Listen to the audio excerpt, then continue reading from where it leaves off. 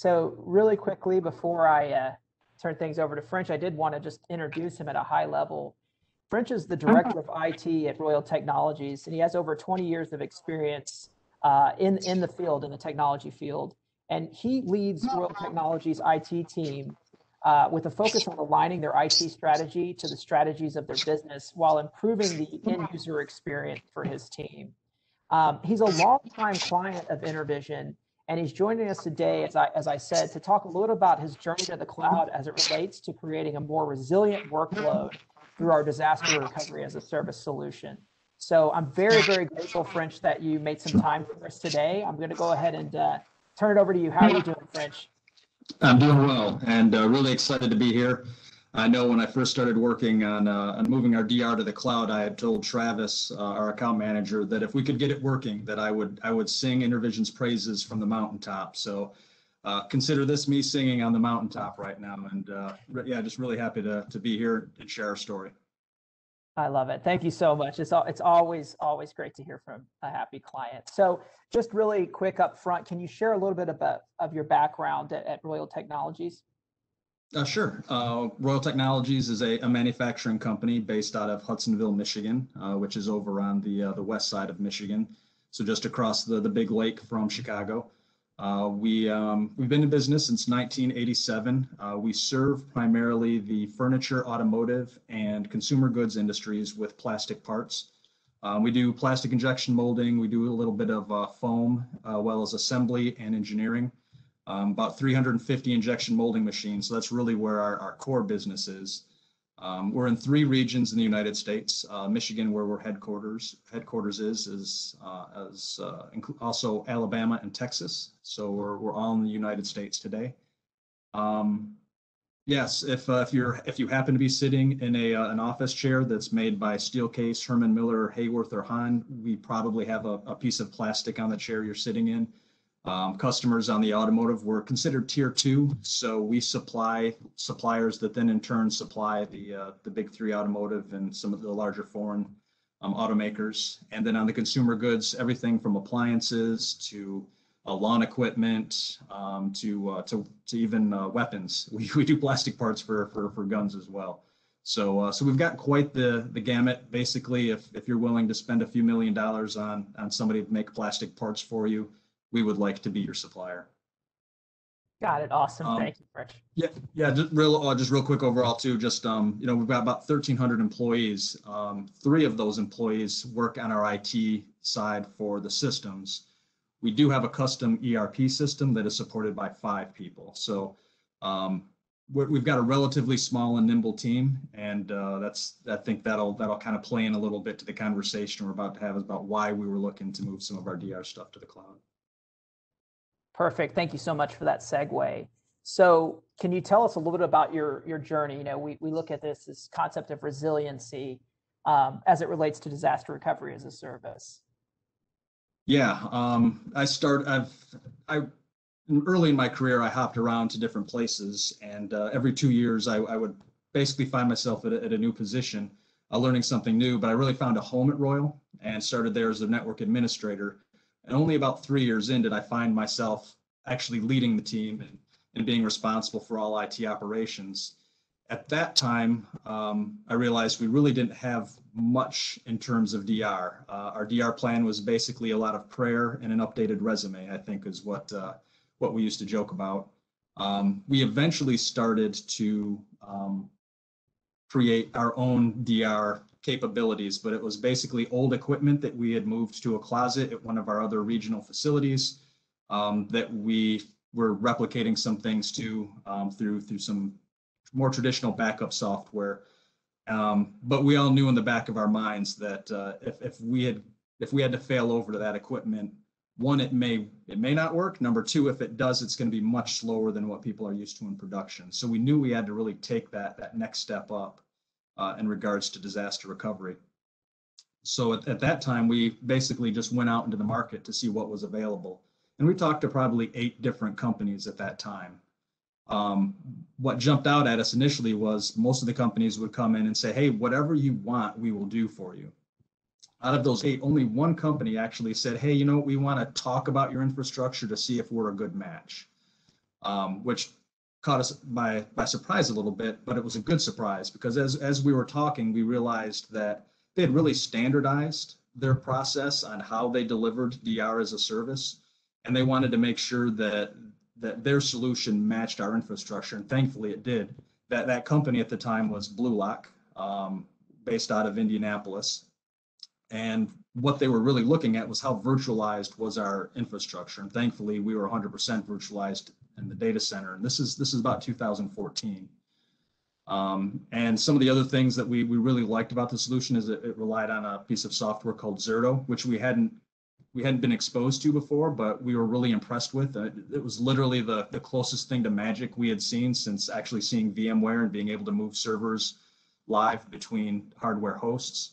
The RPO times were under 10 seconds. So, if we had to fail over, we're only talking about 10 seconds of data loss potentially. So it was just this really compelling solution that fit really well with our infrastructure. So we basically signed the contract and moved ahead with them. And we had been a very happy customer with BlueLock. And then once BlueLock merged with InterVision, we learned that InterVision was bringing to the table a lot of these cloud capabilities. And the thought kind of entered my head. It's like, I know our contract with BlueLock includes some hosting costs. We're paying roughly 70% of the compute and memory that would be necessary for us to fail over in a DR scenario. So if we could switch that and leverage some of InterVision's cloud expertise, I was wondering, could some of that cost be removed? Because in a cloud scenario, you really would just pay for the storage until you needed the compute and memory capacity to spin up during a DR scenario. So, it was only a few months after the acquisition where I broached the subject with Travis, and that started a series of conversations that lasted a couple of years. And I think a part of it was, it was a new acquisition. InterVision had the AWS, BlueLock had a lot of DR as a service capabilities. And there was, I think, just some internal figuring out how that was going to mesh together. But we all worked through it. We figured it out. And it was actually interesting. Adam, I think it was, I can't remember his last name. It was like Scamahorn, there we go. Who happened to be the same engineer who helped onboard us to the BlueLock solution, became our engineer for this solution.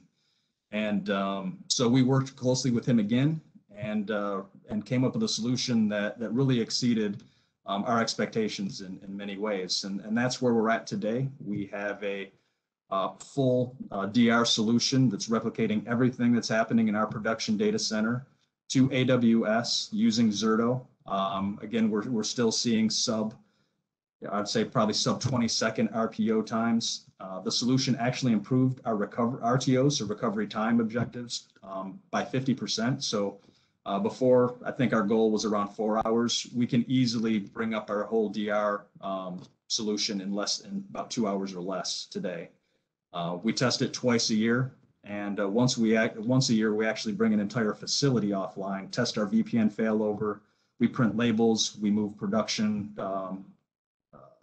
pieces from the warehouse to the shop floor, basically test just about every nook and cranny of our system that we can within about a half a day's time, and then reconnect everything, spin production back up, shut down the DR, and high five everybody and head home for the rest of the weekend. So again, just been really, really pleased with the solution. Thank you so much for that, French. And I thought it was great that you highlighted sort of that journey that we went on as, the IaaS hosted disaster recovery as a service to the cloud hosted. And it really represents the cloud journey that as an organization, InterVision has gone on, right? And the fact that we were able to provide that service for you that leveraged our cloud expertise, I'm just really glad to hear it went well. Another thing that I think is really important, in fact, for folks in the audience here today, even if you're working with the recovery provider, I think that testing component and really making sure that the failover is working the way you expect is something that's easy to overlook, as crazy as that sounds, and it's often kind of glossed over as part of the onboarding.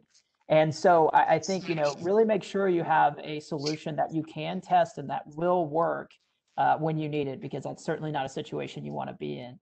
So with all that said, French, what were some key decision factors that you had along the way in this process? Yeah, I alluded to it a little bit earlier, was that a lot of the DR providers we spoke with early on in 2014 really didn't have a standardized process. And in my mind, that was concerning, because I didn't want to be a unique run book that some intern potentially would have to pull up and figure out how to execute it in order to support us during a disaster. Having the peace of mind knowing that our run book and the tools used to execute a disaster recovery for us were very, very similar, if not exact, from customer to customer with InterVision. That provides me a lot of peace of mind, knowing that the processes, the tools, and everything that we're using for disaster recovery are standardized across InterVision's kind of customer base. So for me, that was very, very helpful. Because again, I just didn't want to be that unique company that somebody had to figure out how to assist when we needed help the most. Great. Yeah, that makes perfect sense. Yeah, the other thing is just, I mean, I mentioned it again, was Zerto. I mean, the software is amazing from a disaster recovery perspective, and Adam and the team at Blue Lock and at InterVision, they know the tool really, really well, and they've helped us learn the tool along the ways. I know our network engineer Jeremy now is very comfortable doing the upgrades for the different server utilities that we've got that enable the replication. And the team is always there if we're ever having any replication issues or anything like that. They're all over it. They've got really great relationships with both the AWS and the Zerto team to troubleshoot any potential issues. And that was really key during the kind of the design of the solution. We ran into some unique situations, largely based on our workloads, that InterVision and AWS worked really closely with Zerto on to figure out ways to speed up recovery, speed up replication, those types of issues that cropped up along the way. And then lastly, just huge kudos to the Blue Lock InterVision team throughout our journey with them since 2014. The customer service with the group has literally just been outstanding. When we first were onboarded as a customer, we were sent a digital photo frame of the implementation team that was going to be assisting us, which I thought was a great touch. And to be honest, I was really worried about that transition as Blue Lock was acquired by InterVision. But in honesty, I think the relationship is even stronger today than it was before the acquisition. So I've been really, really happy with that. And Travis and the team that we work with has just done a great job. They've maintained that kind of that culture of partnership and that relationship just amazingly well through the entire transition. We love to hear that piece. Technology is technology, but it's really the people at the end of the day that make this happen. We're very proud of our team. So glad to hear the relationship so strong. So what does your organization learn through this process? The primary thing is this project has really, I think, proven out that cloud has a very significant place in our overall IT strategy. When we first were looking at options in 2014, we considered building our own fully capable DR site at one of our regions. So, similar storage, similar compute, we'd probably end up having to staff that. And when we analyzed it at the time, the 10-year cost between using InterVision and doing it ourselves was relatively close. I mean, it was a little cheaper on the InterVision side, but not by much. So then you fast forward to now and being able to move that solution to the cloud, we're able to leverage the economies of scale and the flexibility of the cloud. And we were able to do that and dramatically reduce the cost of our DR solution. I'll get into the figures later, but we wouldn't have been able to do that if we had invested so much in our own infrastructure to support a DR scenario. The flexibility and basically it's all sunk costs. So at the end, you're sort of committed to it, maintaining it and keeping it up. And the flexibility that the cloud has offered us in terms of DR, we're hoping that that flexibility also will translate as we move more and more of our actual production workloads to the cloud and get out of the data center business altogether in the future. Yeah, it kind of gets into that. Today our primary public cloud we're moving to is Google, but AWS is going to be that our backup. So we're kind of approaching it as from a multi-cloud perspective. And again, being able to not only leverage Amazon and Google's multi-regional data centers and the replication between them all, I mean, it's going to offer a level of resiliency and capabilities that we can't dream of today running our own internal data center. So we're really, the DR was a great use case and I think a great example of the flexibility of the cloud. And we're just really, we're glad that it proved out to the business because the business is even more behind us on the future of the cloud and what it can offer us. And yeah, we're just excited to keep exploring and head in that direction. Yeah, I love that. And really, that's one of the things we wanted to highlight here today. For those of you who are a little earlier in your cloud adoption journey, disaster recovery really is a great use case to build out and start to frame out your cloud strategy without putting your production workloads at risk and to really kind of get your toe wet, for lack of a better term, in the cloud and get some experience there. So French, last question for you. What value has your organization seen since making that transition from to DRaaS to the AWS cloud? Yeah, just kind of mentioned it, but it's kind of the validation of our cloud strategy, number one.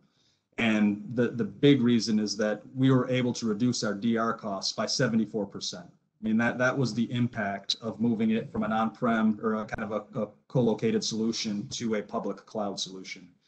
And that type of cost savings was enormous, especially last year with, because we launched the solution probably 8 months before COVID hit. So we were still kind of realizing that ROI as the world shut down and business dried up. So for us, being able to realize that those cost savings at that time was enormous for the company. It was enormous from an IT perspective, just from a budgeting standpoint. So for us, the timing couldn't have better, and the raw cost savings were enormous. But again, it proves out that overall cloud strategy that we've got and the flexibility that we're hoping to take advantage of in the future. Perfect. Well, French, I really appreciate your time. Thank you so much for joining. Again, it's always just great to hear from happy clients, and we really, really appreciate your time. Thank you. That's been my pleasure. Thanks, Chris.